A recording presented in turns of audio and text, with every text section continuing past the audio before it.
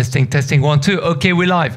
Hi guys, and welcome back to VR Essentials, where we talk about the practical uses of virtual reality and everything about the metaverse. Today, very exciting video as I put F1 2022 VR mode to the test using the HP Reverb G2. And as the title suggests, yes, I got a refund for it. I wanted a refund. The question is, why? And also, by the way, I did play more than 2 hours, almost 3 hours. Normally, Steam do not refund people who, although they do say they do it on a case by case, unless you've played with the game less than 2 hours and less than 2 weeks. So today, let's talk about this because this is a big deal, guys. Honestly speaking, I am a F1 fan. I watch the F1 pretty much every weekend if I can, at least the repeats. After that, if let's say the time is in a different time zone and I can't watch it, but I do follow the news, I do watch it quite a lot, and I was really excited to be able to play VR F1 2022 mod.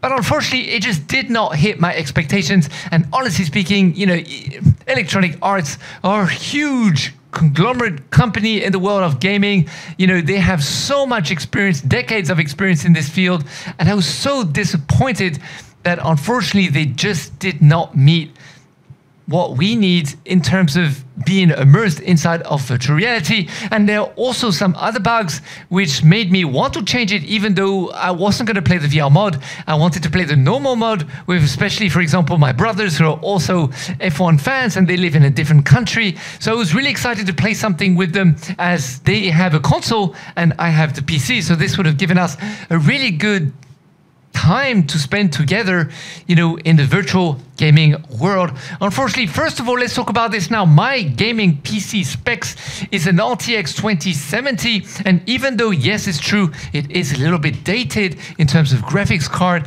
it works perfectly fine. Let me repeat, it works perfectly fine on every other game that I have on my machine using an i7-9700K Intel CPU and also a Hero Maximus Hero 11 motherboard and some NVMe there. You know, it all works perfectly fine. I have no issues whatsoever. The only game that is kind of stretched to the limit is, I would say, Assetto Corsa Competizione, which is known in the industry to be one of the toughest games to run super smoothly. So in terms of the graphics, the first thing when I was inside of the cockpit was that everything was super blurry. We did many tests on a live show here on VR Essentials, and do hit the notification bell after you subscribe not to miss these live shows that we do from time to time. We had put the super sampling at literally 50% on SteamVR, and then we cranked up all the settings to Ultra inside of F1 2022. And unfortunately, once inside of the cockpit, everything was very blurry, even with everything cranked up to the maximum inside of the actual game itself. It was very hard to read the actual letters and words on the banners, especially the logos, for example, DHL, which looked more like DNL because we cannot see the details. The trees were quite blurry. The details of the grills were also not very sharp. A lot of issues there. It just really wasn't working. What can I tell you? So then we did another test where we went back inside of SteamVR Home, cranked up the super sampling back to 100%, and then went inside of the game again, and then stuttering occurred. It just really wasn't possible to move my head around without any jitteriness happening or stutter in the game whatsoever. And also, it was still actually quite hard to read. Well, not quite hard, but it was still blurry, the letters on the banners and all these kind of things as well. So we had cranked down the settings inside of the game to ultra low this time, the complete opposite, and the same thing was occurring. There was jitteriness there. The graphics just weren't smooth. What can I tell you? It just wasn't for me in terms of being inside of VR. Now, with the exact same settings inside of Automobilista2, everything was absolutely super sweet. In fact, inside of Automobilista2, I could crank up the graphics even higher without any issues of any kind whatsoever. whatsoever. It's just night and day the difference. If you are looking for a car VR sims game, especially with the HP Reverb G2, then Automobilista2 is definitely the one to get today, although you won't get the F1. Of course, it's not for F1 fans, but if it's for car racing sims fans, then it's definitely still today, I would say, top dog. Now, the other issue that I had inside of F1 2022 VR mod is that, well, what can I tell you? The anisotropic, super sampling just doesn't really make any difference whatsoever when I change it. In fact, when I'm changing the anisotropic details and the sharpening settings, well, the only one that works really is the one that's recommended by the game, because the NVIDIA DLSS just creates a lot more stutter. All the other options create a lot more jitteriness when you're moving your head. In fact, if you wanted to remove all the jitteriness or most of the jitteriness from the game, you would have to go inside of mixed reality options and turn on motion smoothing on, motion reprojection on, because otherwise you would just have so many issues. But even with motion reprojection turned on, you're still going to get a lot of issues. You're still going to get a lot of stutter, a lot of jitteriness, and it's just, what can I tell you, just really not my cup of tea in terms of the game. Now, when going inside of MRTV's video, which was shot by one of his friends there, Marco, and he was using an RTX3080, it seemed to me that the graphics were a little bit better. However, especially, let's say, in front of him, like if you look at the cockpit, the actual steering wheel doesn't look as blurry compared to the ones that was happening with me with the RTX2070. However, I could definitely tell that in the distance from his recording, there was still quite some blurriness there. It didn't look super sharp, I have to admit. So again, I don't know. Please do leave a comment below if you have an RTX 3080 and you did purchase the game, or an RTX 3090 even, or 3060.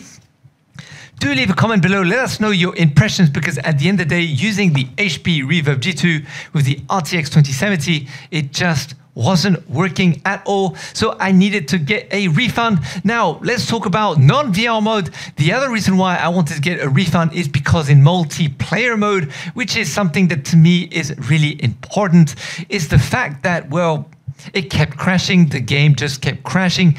Every time that I picked any option whatsoever inside a multiplayer with friends, and the connection of the internet was perfect, and sometimes I would connect with people where there's a group there with maybe 10 players and another group with only 2 players. It just kept crashing all the time. The server just could not handle it. What can I tell you? That is also why I had to basically get rid of the game. It's super expensive. It's almost $100 US. To me, it's like 69 Singapore dollars, which is about $60 US.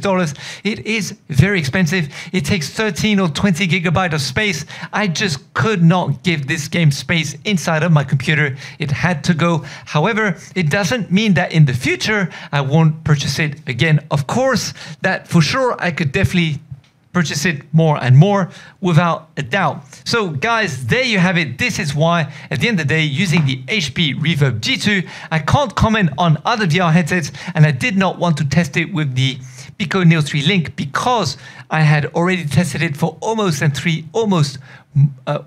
hours, excuse me, and I wanted to make sure that Steam would provide me with the $60 US refund, because it's quite a lot of money. So I did not want to continue playing the game, but I will test it again later in the future using the Pico Neo 3 Link. Maybe I would say I'm going to give them a good maybe, let's say 4 months, if not 6 months, before I will purchase the game again, or until I see better reviews on the internet from people like MRTV, or of course other people who test it in the VR mode and who definitely say that there aren't any issues whatsoever anymore, especially with the multiplayer mode, and also people who use perhaps a RTX 2070 or something along those lines, because I'm personally not going to change my graphics card right now. The RTX 2070 is perfectly fine. It is middle grounded. It is not super high end, but it is certainly not the worst either. So my setup, I would say, is perfectly fine for VR, especially for the next, I would say, good couple years. So if you disagree with me, please leave a comment below. Love to hear your thoughts about that. If really you think that the RTX 2070 should be binned right now, then leave a comment below. This is your opportunity to speak out and let us know, guys, what kind of PC setup or CPU or GPU setup you have in the comments below. If you're running this game and you don't have any issues whatsoever, we'd love to know so that the rest of the community, of course, can learn from your experience. All right, guys, so what we're going to do now is we're going to go and transition over to the VR Essentials YouTube channel, and we're just going to go and say hello to some of you because it's been a little while. Let me go to the dashboard. Here we go, and let me go and welcome some new people to the channel. Let's go to see recent subscribers. Go by date. Here we go. Let me just make it bigger for you guys. All right, I'd like to welcome Execute3. Oh man, awesome to have you on the channel. Guys, if you like Law's Mobile and all that kind of stuff, go and check out her channel. She's really, really awesome. Welcome to VR, Execute3. What can I tell you? Damien of Fury, someone from perhaps Japan, Burke Ozdemir, Matt is a knobbed, Killer Karma, Bill McConnell, D Fabrice 26, D Verton, Shakil Ahmed, and Grace Yu. Thank you for joining the channel, guys. We're almost at 11,500 subscribers, which is really, really amazing. What can I tell you? Absolutely amazing to be almost there. It takes a lot to subscribe. To click that subscribe button, it just takes, it's just, it's like, should I press it? Oh, I don't really, it's just really hard to press the subscribe button. So I really, really appreciate you guys subscribing to VR Essentials. I'd also like to mention some other people as well, because it has been a little while. So let's welcome also Anderson Pagani, Benoit 1606, Anthony Lewis, Chris Tracy, Ali Obaidi, Christian Seguin, Andrew Lee, Wolf, Anna Dukuni, and Adria Lee Prevost as well. Guys, thank you for joining the channel. You guys are super awesome. What can I tell you? It's lovely to have you here. All right, guys, and also thank you to all those I haven't mentioned today and those who have their settings on private, because obviously I can't see your name when you join. So guys, thank you very much again. I hope this video helped you. At the end of the day, there you go. Sorry to those who have a Pico Neo 3 link. I'm not going to be able to test F1 2022 VR for you, as I did request for a refund. All right, until next time, guys, take it easy. I will see you in another video very soon. Bye, guys.